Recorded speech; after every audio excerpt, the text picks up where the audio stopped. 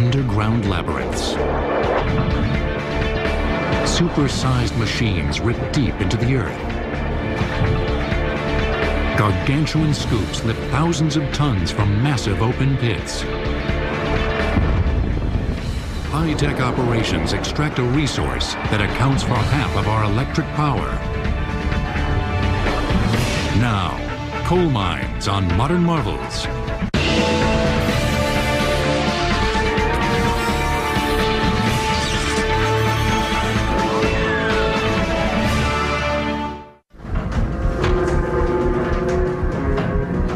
To reach their work site, miners at the Camp Creek mine in East Lynn, West Virginia, must travel 7 miles through the insides of a mountain. The workers ride a rickety rail cart through a long, cavernous tunnel that is their highway. After their 1-hour commute, they finally reach the working face of the mine. Here, a monstrous machine with foot-long teeth chews away at the earth. This is one of the most efficient underground mining methods ever developed: continuous mining. This technique accounts for almost half of the coal retrieved by underground mining today. The machine, called a continuous miner, cuts up the seam of coal from the mining face, eliminating the need for blasting or drilling. It has a large rotating drum-shaped cutting head that spins and breaks the coal from the seam. We're at the front end of the continuous miner. This is the end of the miner which actually breaks or extracts the coal from the face. As you can see, there's an 11.5-foot drum on the front of this miner. It rotates. It has bits laced on the drum in a scroll fashion. This continuous miner can mine in 1 minute what took a miner in the 1920s an entire day to produce. These powerful machines are remote controlled. Half a day we'll cut about 250 foot with each miner. This remote, you can work anything on this miner that you could with sitting in the deck. You can turn the head on, you can raise it up and down, you can turn the conveyor on. Anything that you need to control on that miner can be controlled through this box. The machine has moving arms that scoop the coal directly onto a conveyor that leads to a shuttle car. A miner then drives the shuttle car to a longer conveyor that carries the coal to the surface. A continuous miner is going to have different productivity rates, but typically 6,000 raw tons a day would be a reasonable expectation. 200 miles away in the Bailey mine in Wayne County, Pennsylvania, an even more impressive machine is hard at work: the longwall. Longwall mining is another approach used in underground mines. Perhaps the most productive current underground mining method. Unlike the continuous miner, the enormous longwall cuts across one very long seam of coal that is broken apart by a rotating drum that sweeps back and forth. The coal falls directly onto a built-in conveyor. This technique can recover up to 40,000 tons of coal per day. Longwall machines have revolutionized underground coal mining. The longwall machine has a series of cutting heads or shears that chew away at the coal.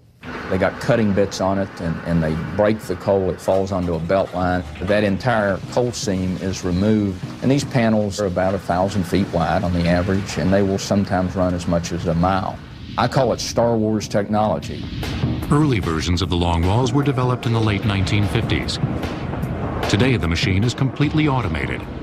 It has a hydraulically operated steel canopy that keeps the roof of the mine secure and moves along with the machine as the coal seam is cut. The roof in the mined-out areas collapses in a controlled manner. If you can imagine the early days where you were extracting the coal using a pick, using a shovel to load it into a wagon that was pulled outside by a pony, is significantly different than using a remote control with a joystick to operate a 600 horsepower continuous miner. Today's underground mines look much different than they did years ago. The Camp Creek shaft mine in West Virginia is no exception. The walls of the tunnels of this deep coal mine are surprisingly white instead of black. This is due to the application of rock dust, which is ground up lime that is sprayed to the mine roof, floor, and ribs to help prevent mine explosions. Limestone dilutes any hazardous concentrations of coal dust, which can cause explosions. Large ventilating fans also remove any lingering coal dust, as well as methane gas. On the surface, huge ventilating fans are used to cause a pressure differential to pull atmospheric air from the outside into the coal mines. Ventilation does primarily two things: removes gases from the mining areas and helps to control and reduce dust. As you can see here, a ventilating curtain is used to direct air in the working faces to where the employees are performing their duties. Coal deposits exist on every continent, including Antarctica. It is the fuel most widely used to produce steam to drive the turbines of power plant generators. When coal is burned, the carbon and hydrogen naturally found in the fuel combine with oxygen to produce carbon dioxide and water vapor. This reaction gives off heat energy. About 55 to 56% of the electricity that people use in this country is made by burning coal. The electric utility companies use more than 80% of all coal mined in the U.S. The concrete, paper, and glass industries also consume large quantities of coal as a fuel for heating and powering their facilities. The steel industry is reliant on coal to produce coke, a hard carbon material used in the manufacture of iron and steel. The carbon in coal gives steel its strength and versatility. Steel is the sinew of modernity. For railroad tracks, locomotives, automobiles, steamships, the girders in skyscrapers, steel and the coal that was used to heat the iron to make it are the essential ingredients, an abundant source of economical power to create the modern world as we know it. These impressive technological advances are the culmination of a coal mining effort that reaches as far back as 3,000 years for a resource that was formed millions of years ago. Affectionately referred to as buried sunshine, coal is a fossil fuel formed from vegetation that grew in swamps as long as 400 million years ago. This vegetation absorbed and captured the sun's energy and sank to the bottom of marsh areas to decompose into a soggy, dense material called peat. As the surface of the Earth changed, geological forces buried the peat under heavy layers of rock. The continuing pressure and heat transformed the compressed peat into coal. When the coal is uncovered, it is located in strata, or seams like the filling in a multi-layered cake. Early civilizations found ways to mine this buried fuel long before it became an ample source of electric power.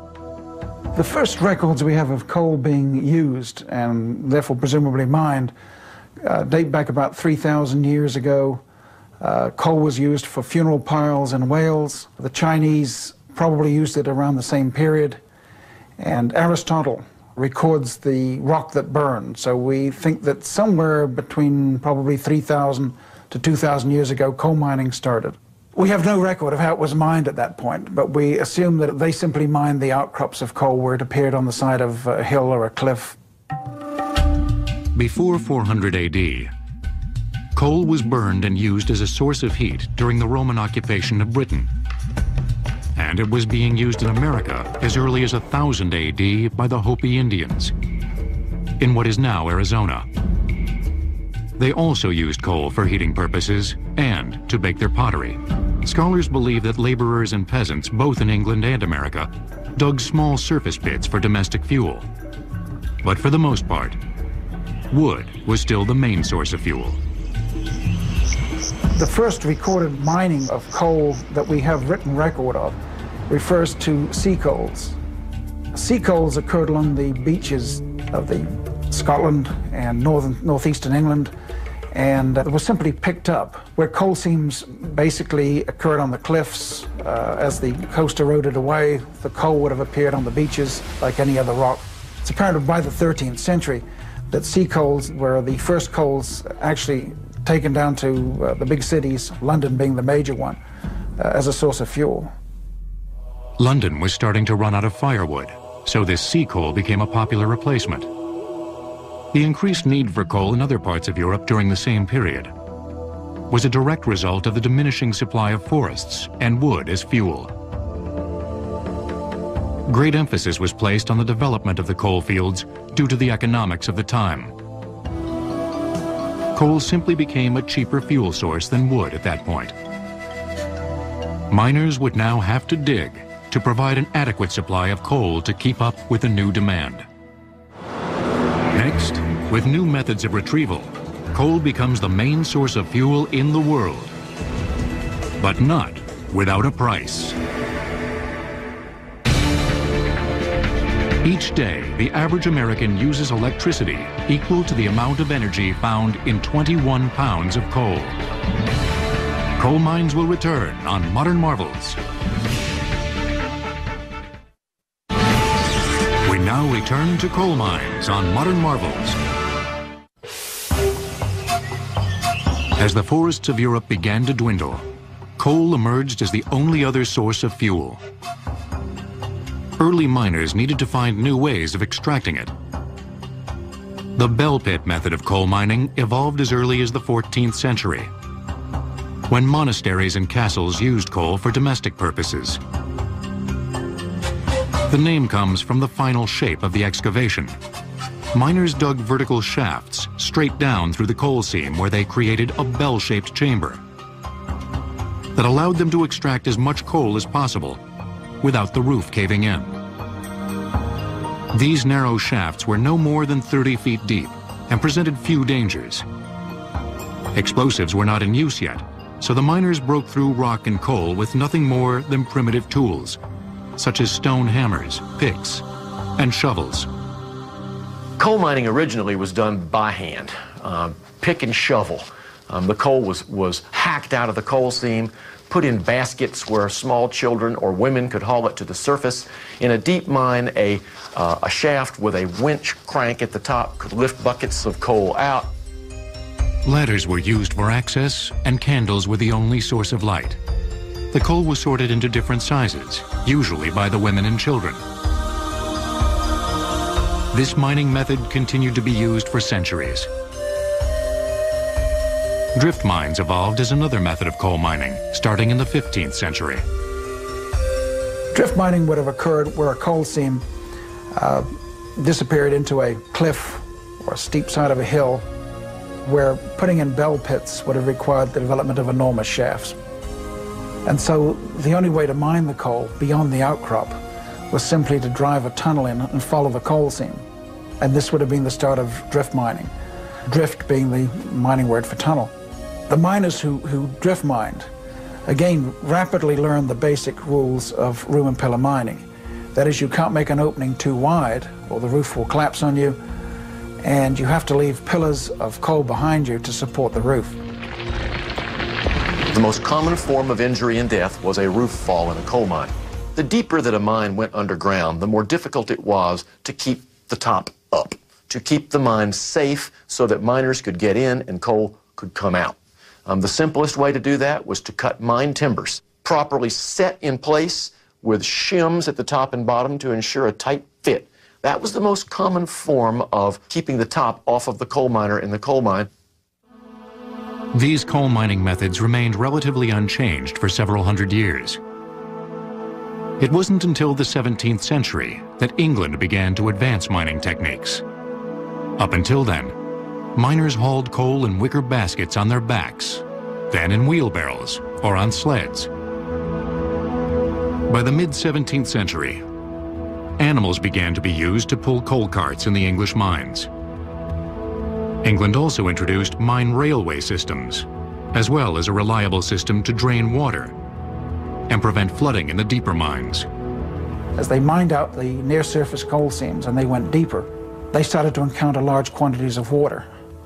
And the systems that they had of pumping water were so primitive What they really needed to solve the water problem was a source of power, a pumping system. Up until the 18th century, water wheels were the only real source of power. In 1774, James Watt perfected the steam engine, which finally resolved the problem of efficiently pumping water out of the deeper mines. Although the American Indians had used coal found in small surface pits as early as 1000 AD, it wasn't until the Revolutionary War that more sophisticated coal mining operations appeared.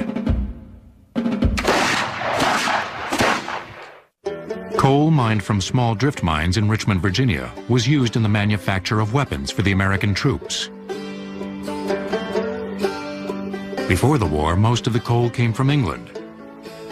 But even after the American Revolution, Britain continued to provide America with coal through the early 1800s.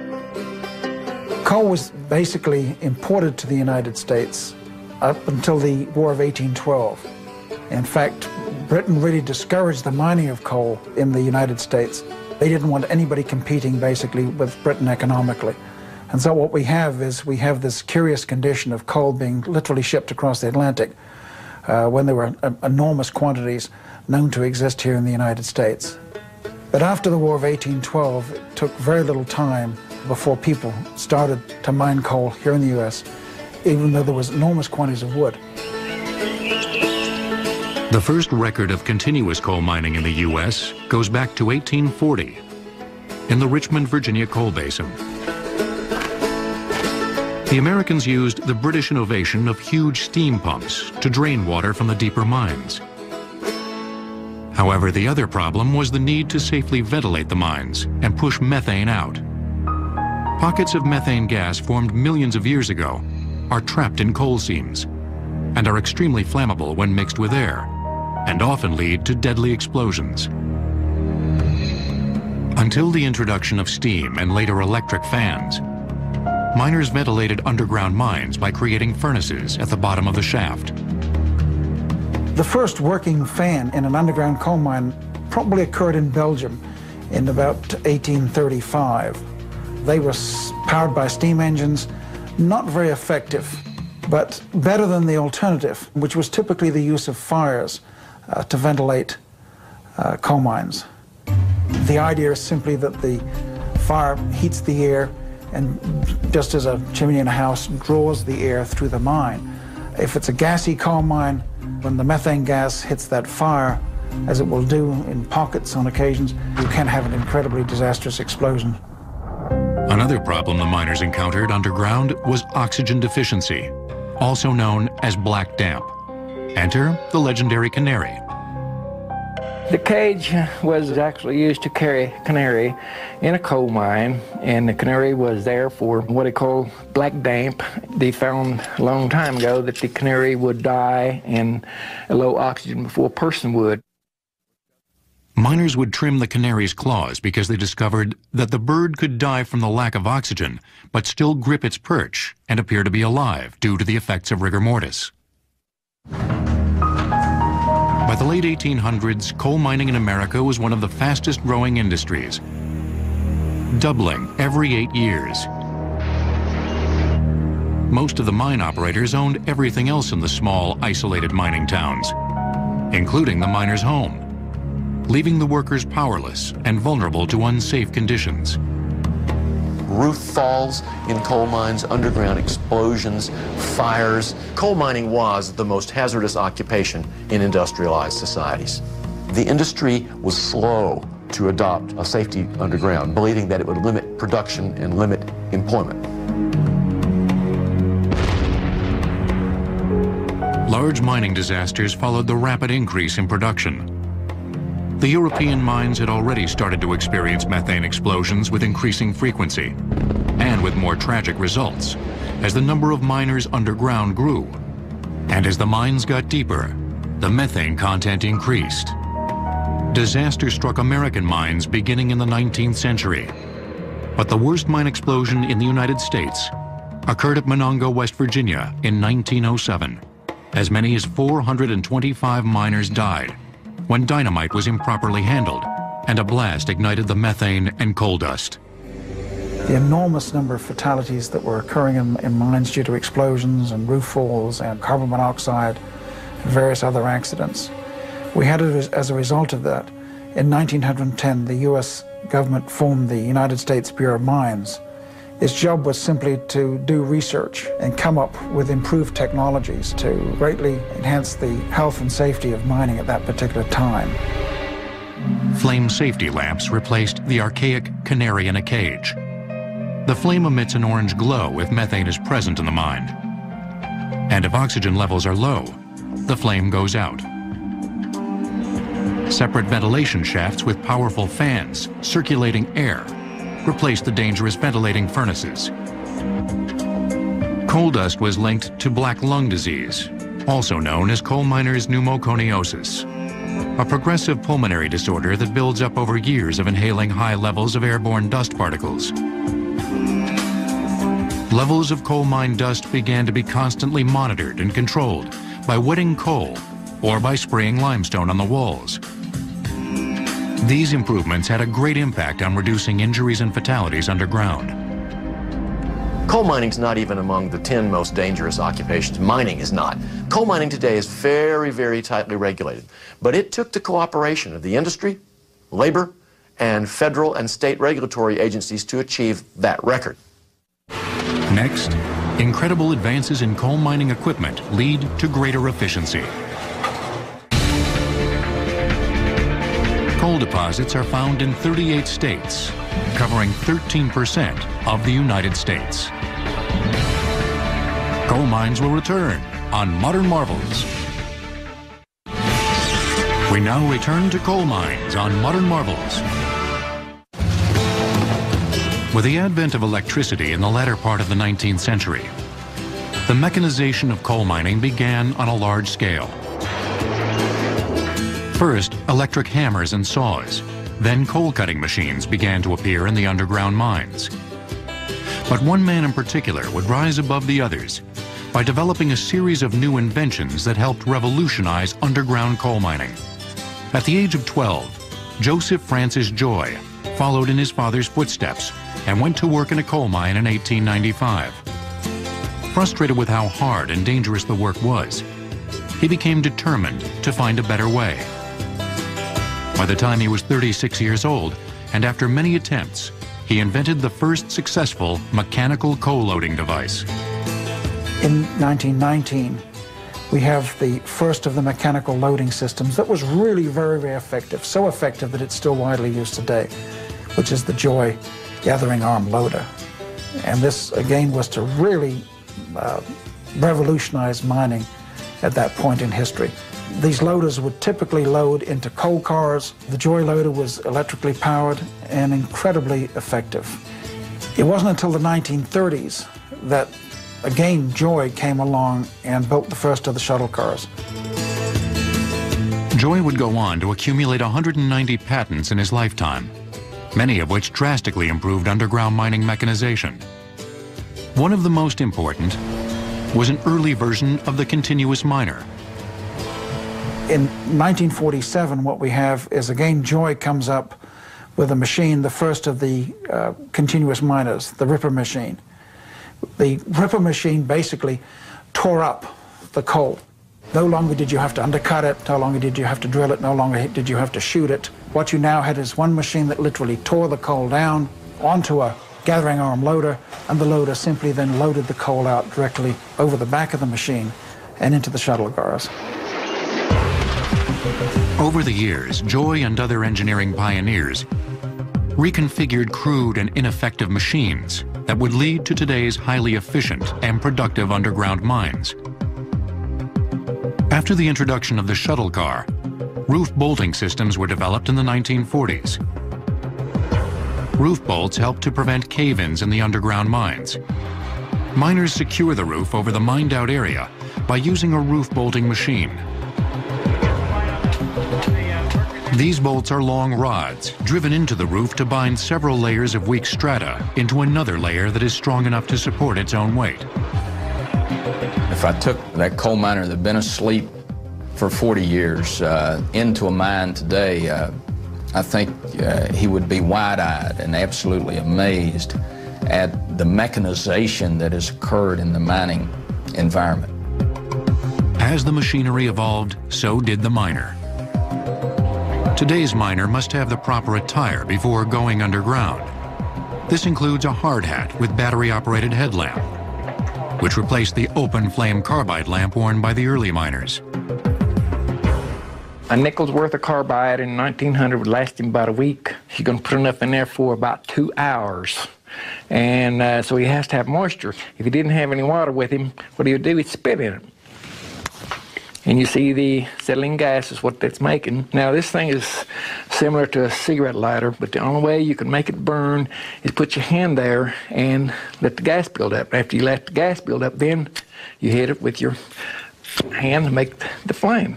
What he used back then was a cloth hat, and so this was kind of hard on his head, especially if he didn't look what was above him. Safety glasses are an integral part of our safety protection equipment, obviously to protect the eyes from dust or while using hand tools and that sort of thing where flying debris could present an eye hazard. Eye protection was not a consideration in the early days. Other items not available to the early miner include steel-toed boots, a portable methane monitor, and an apparatus called a self-rescuer. A self-rescuer is a device by which a human can breathe in very low oxygen content atmospheres, and it will provide you the ability to breathe for a period of approximately 1 hour.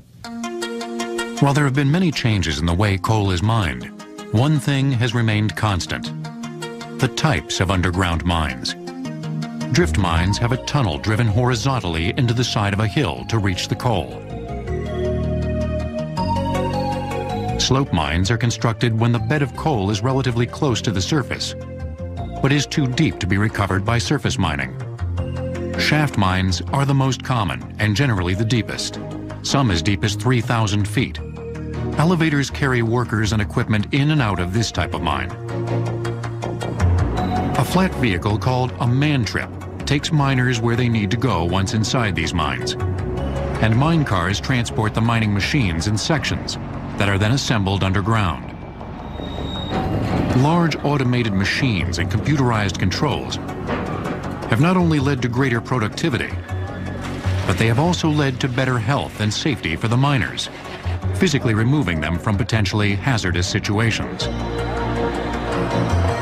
Although mining disasters have decreased dramatically in the last century, working in an underground environment will always have inherent dangers. In the summer of 2002, the entire country watched as 9 miners in Somerset, Pennsylvania were rescued after being trapped in a flooded shaft mine for 3 days. The miners tapped into an old abandoned mine that contained more than 50 million gallons of water that broke through. But these miners were the fortunate ones. A year earlier in Alabama, 13 miners died when part of the mine roof collapsed and caused a methane gas explosion. And there have been more tragic recent disasters in underground mines throughout the world. Next, while underground mining is still a vital aspect of coal mining, in the 1970s, technological advances would lead to new surface mining methods that would forever change the way coal is mined. Underground mining accounts for 35% of the coal mined in America. Coal mines will return on Modern Marvels. We now return to coal mines on Modern Marvels. Nestled among the desolate plains and towering mountain ranges of Wyoming is the North Antelope Rochelle Coal Mine in the Powder River Basin, the largest coal mine in the world. This surface mine produces more than 75 million tons of coal a year. Surface mines are extensively engineered and highly mechanized operations, accounting for 65% of coal produced in the United States. Most of the coal found in these mines is recovered, making surface mines twice as productive as underground mines. What we have now is the development of a mining system, basically, which is incredibly cheap and incredibly productive. The idea that you simply peel away the surface of the earth to expose the coal seam. Surface mines didn't appear until the late 1800s in Danville, Illinois. The great technological development in surface mining goes back to 1911 with the introduction of the Marion shovel, the first real stripping shovel. Before World War II, surface mining wasn't the predominant method of mining because equipment wasn't big enough to move the massive amounts of overburden that have to be moved in a surface mine to get to the coal seam. After the war, manufacturing processes led to the development of larger and more productive surface mining equipment. And by the 70s, the size of the machines increased dramatically.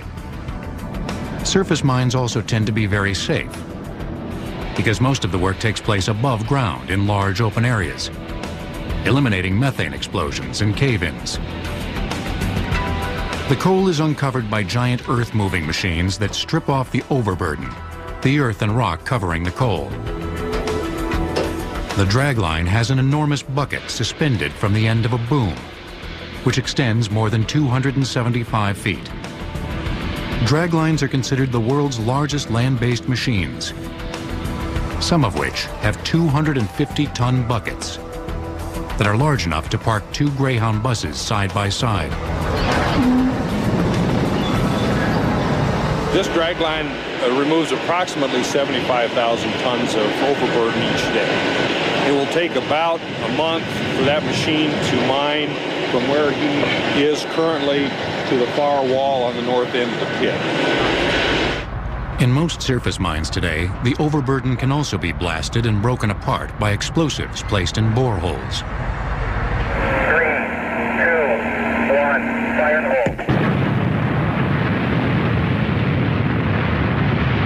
We use about 45,000 tons of explosives a year to blast about 240 million cubic yards of overburden. When the overburden is shot, we bring in either our major dragline stripping equipment or truck shovels.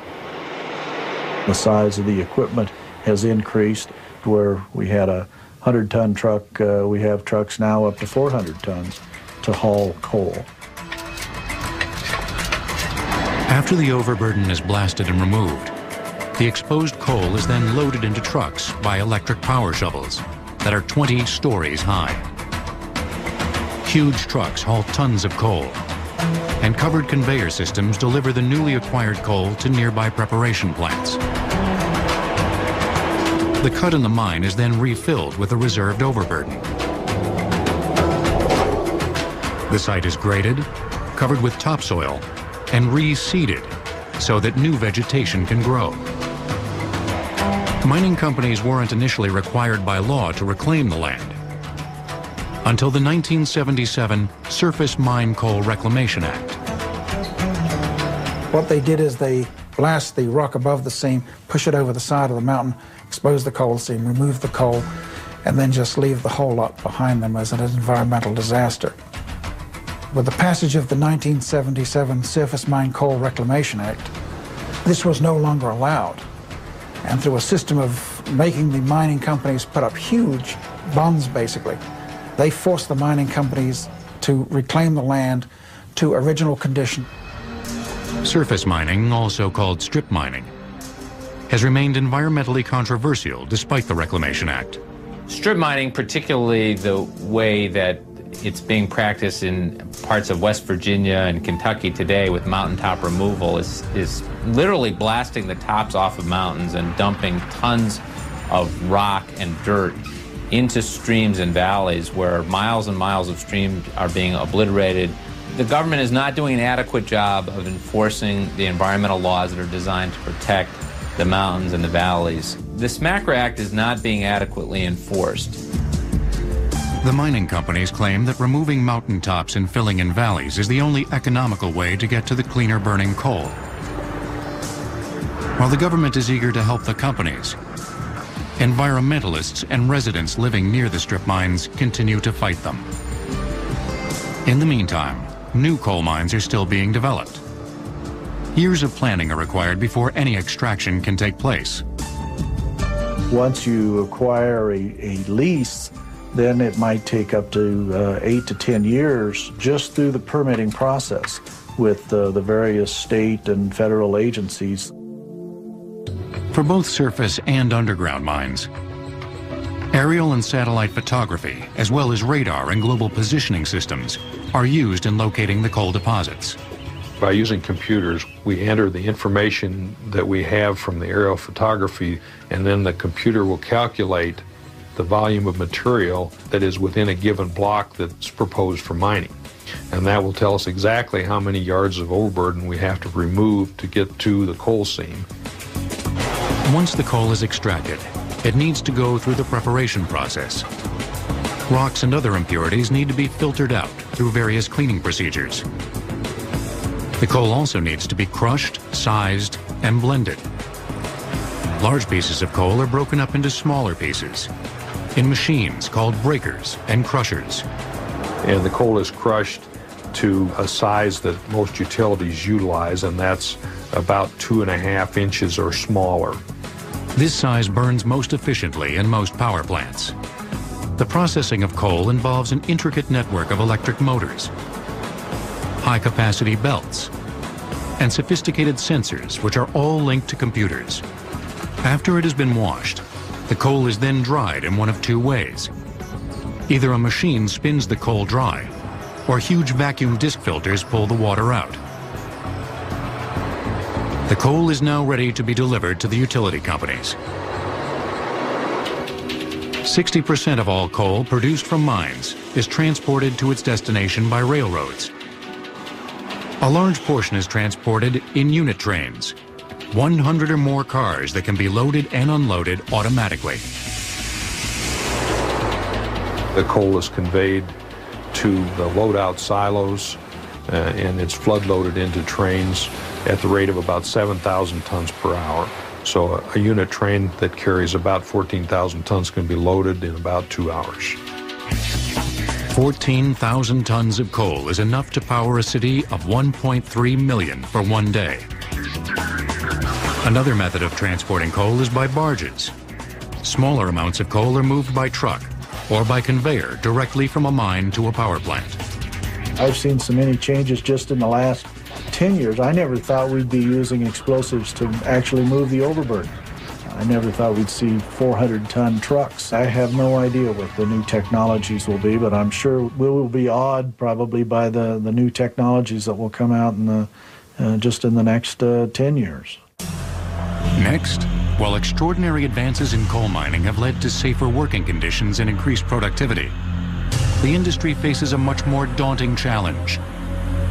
Now, it has to clean up its act. With today's state-of-the-art mining machines, a coal miner can produce an average of 52 tons of coal per day. In 1900, production rates were 2.4 tons per day.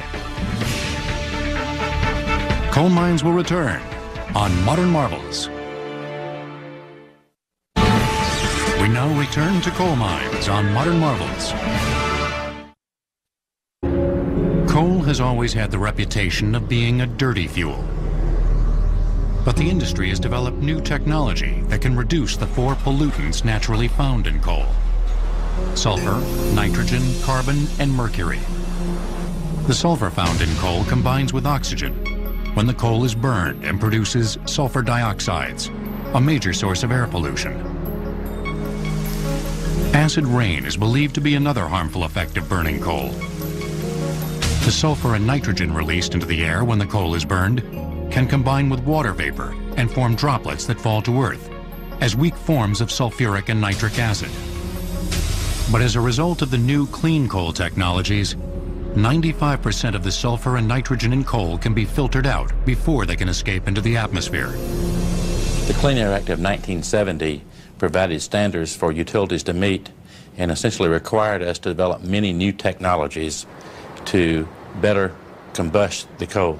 And so that act was a technology forcing act, and we're burning coal much cleaner today than we were prior to that law being passed. One method the utility companies initiated was the use of flue gas desulfurization units, also called scrubbers. These scrubbers remove most of the sulfur oxides from the stream of gases produced by coal combustion before they go up the smokestacks. The flue gas is sprayed with an alkaline agent, such as lime or limestone. The chemical reaction forms calcium sulfate, which is then removed and discarded. Scrubbers are applied at some power plants, and they can reduce emissions of sulfur dioxide by as much as 90%. But the problem is that there's hundreds of plants that aren't using a full suite of state-of-the-art control technologies, and they're emitting pollution at 4 to 10 times the rate that would be allowed for a new plant that was being built today. Another available but not fully utilized new technology is the precipitator, which removes fly ash, the dark sooty material that results from burning coal.